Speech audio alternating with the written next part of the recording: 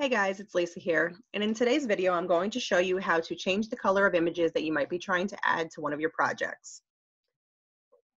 To do this, I'm going to start here in my clip art banner catalog. I'm going to come down and I'm going to go to, let's see what kind of images. We're going to do some rugs.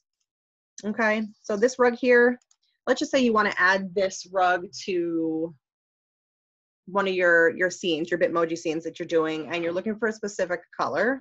There is a way to change this. All you're going to do is copy this image. Okay, you're going to have an open Google Doc where you can paste it.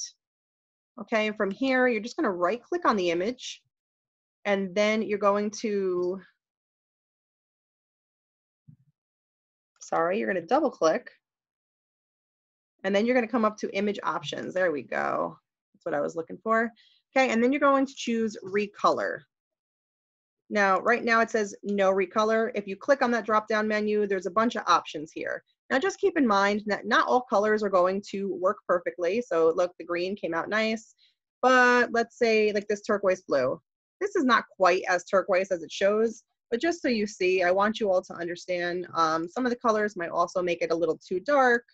Okay, some options might not come out as well if you try to change the color. But with a lot of the clip art type looking images, you can recolor them.